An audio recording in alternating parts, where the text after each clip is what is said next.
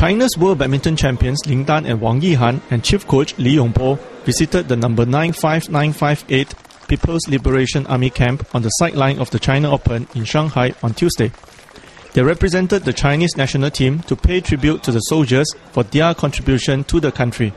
Lin Dan and Wang Yihan played in a friendly badminton game against two representatives of the troop.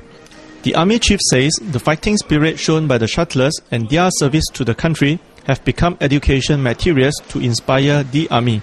Lin Dan, who is a soldier himself and representative of the PLA badminton team, says he is proud whenever he sees the armed force in their uniform. After the visit, the Olympic champion and Wang Yihan went straight to the stadium and joined their teammates for training. Lin Dan opens his campaign on Wednesday against compatriot Bao Chunlai, while Wang Yihan will face Korea's Bae Seong-hee. From Shanghai, Chow How Ban, The Star, Malaysia.